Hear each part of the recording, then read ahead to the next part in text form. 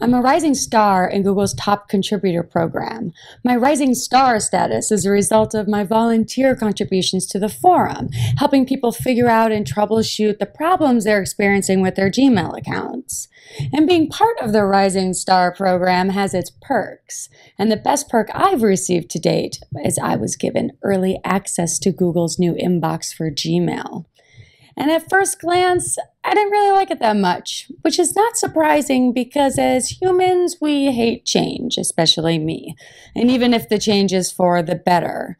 When I logged into the new inbox for Gmail, I immediately went, what? It totally turned me upside down. I've spent a ton of time optimizing my workflow in the standard Gmail interface, and so I immediately assumed that I wasn't going to like it.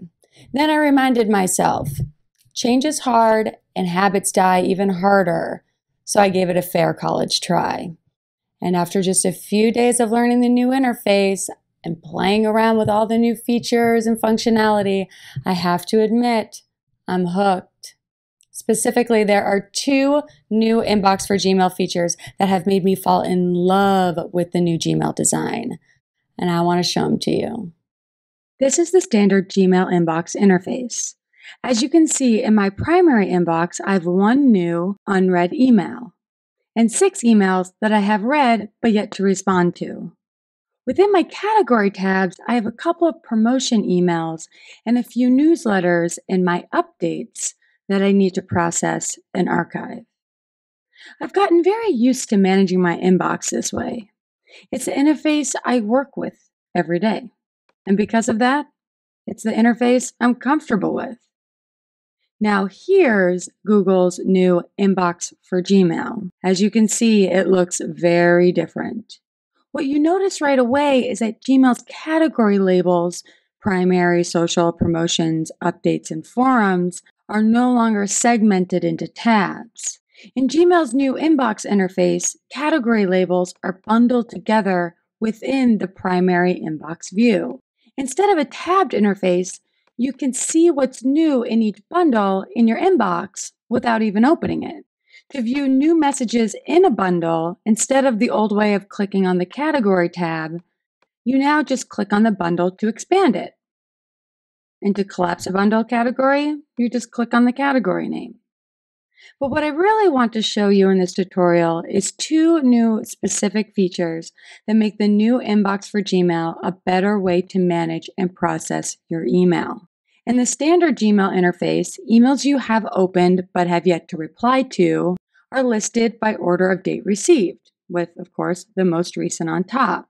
In the new Gmail, your inbox is still listed by the most recent received, but it now allows you to add some context around what is required of you in order to reply and archive the email as done. For most of us, our email is our default to-do list. And in this new interface, it makes it much easier and much better to use your email as a task manager. For example, I received an email from a friend asking me for a testimonial. There's nothing in the subject line that suggests that's what I'm being asked to do. With the new Remember To field, I can write a note to myself to specify what I need to do in order to respond and complete the specific task that has been requested of me. Now when I look at my inbox, I don't see a list of mostly uninformative subject lines. I see the notes that I've entered to remind myself what specifically I need to do, what task I need to do, or what action I need to take in order to reply to the email and archive it and get it out of my inbox. My second favorite feature is the option to snooze emails. You can now snooze emails or reminders until you want to deal with them. So it could be later in the day, next week, or at some point in the future. As you can see, I snoozed a bunch of emails in the last week. So often there are emails I need to take action on, I need to read, or I need to check them out later at some point, but they're not a priority to do today.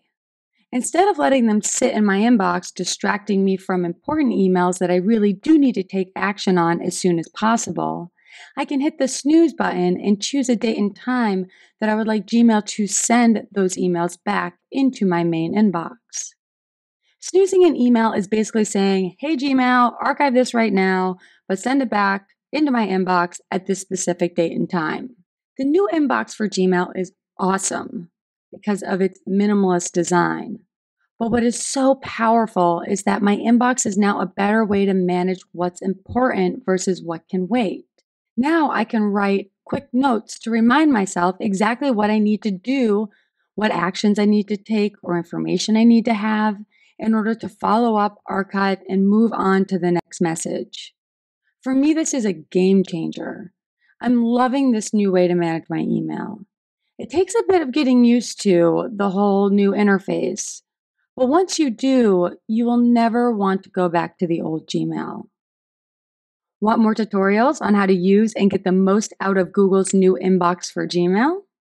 Sign up below and I'll send you more inbox for Gmail tutorial goodness.